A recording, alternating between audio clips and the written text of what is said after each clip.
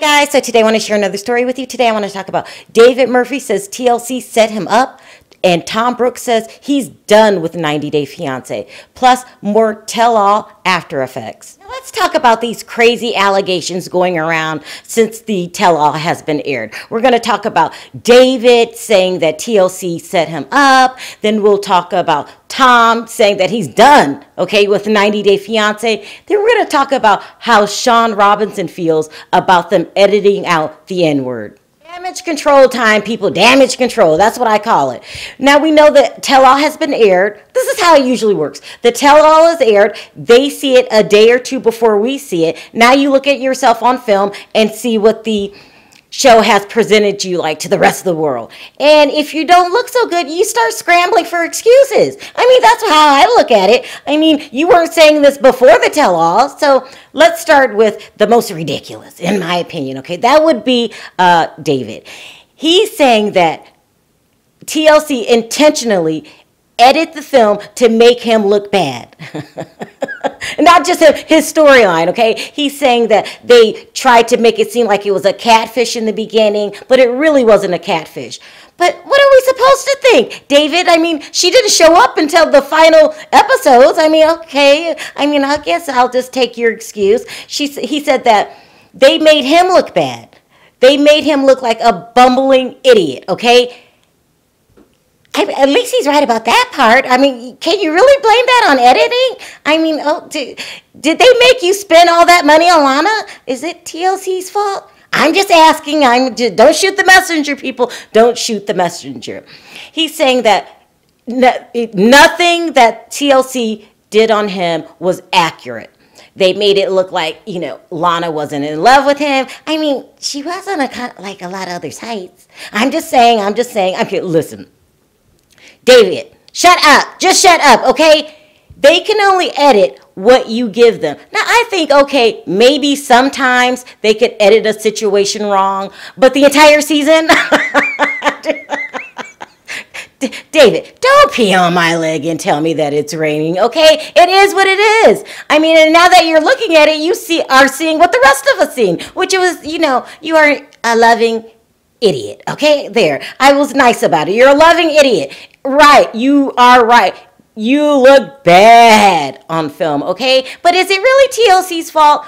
I'm going to go with no, but that's just me, okay? But listen, in the present time, in real time, he's not seeing Lana anymore. He was spotted on another date. I hope he didn't get this new chick from some kind of website, but it looks like she lives over here. So listen, let bygones be bygones. You look the way that you look. Let's just move on. Stop going around saying that, you know, what we saw on film was a lie, okay? Not all of it. Maybe some. You know, you contributed to this. Maybe, you know, you're embarrassed now. That's all I can come up with. Let's move on. Now, let's talk about my favorite, which is Tom Brooks. I mean, this is crazy. This is crazy, people. Now, we all know at the tell-all, it came out that he asked his castmate, Avery, out on a date. Now, I don't know about you, but that kind of creeps me out. I mean, he's been filming with this couple all season long. I mean, how long could they have possibly broken up? And then here you go, trying to squirm your way in. It just creeps me out. It really does. I'm glad Avery told him no. But, you know, I don't know if I'm being a stickler here. I mean,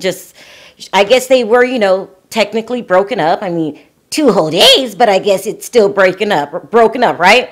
Anyway, he didn't have such a pleasant season, and he definitely didn't have pleasant feelings after the tell-all. Okay, so he said that some of his castmates became keyboard warriors.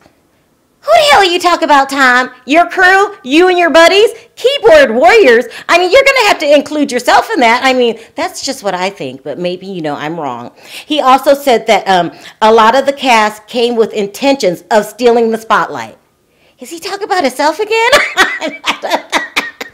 I mean, I'm going to need you to be more specific, Tom. I'm going to need you to be more specific. Who in the hell was trying to steal the spotlight besides you? I mean, okay, maybe there was someone else, and I've forgotten who it was, or it could be the whole cast. This whole cast, I would say with the exception of Avery and maybe Erica, they were they love camera time, okay? It is what it is, in my opinion, okay? He also said that he's done with coming on 90 Day Fiance. He is done with reality shows, period. Thank you. I mean, in my opinion, he says that if he ever went on a show again, that he would be on Pillow Talk. Well, isn't that 90 Day Fiance? I mean, okay, if you think it's different, he would be on Pillow Talk and Dancing with the Stars. He says that he no longer talks to Avery. That's a good thing, I mean, isn't it? She is your cast member. He says that the only reason that he did the show in the first place was because of Darcy. Okay, yeah, all of the way that you feel that you were done wrong by this show, let's just blame it all on Darcy. You would have never been there but for Darcy. Or you can look at it a different way, that you went after Darcy because you knew she was on the show. I mean, doesn't the coin flip on both sides? In my opinion, I'm just thinking, there could be another side to, your accusations. I'm just saying. Now, I guess at the end of the day, I can understand why Tom wants to be done with 90 Day Fiance, kind of, but not really. And it's because he had a terrible season. I mean, he was mean. He came across as if he was just treated Darcy terrible. He called her fat. I mean, he did not give a pleasant, storyline for us this season. Now, is that TLC's fault? Or is it his fault? I'm going to have to go with the latter. But it is what it is. Let's move on now to Shaun Robinson. Okay, so we all know that they cut out the N-word on the tell-all.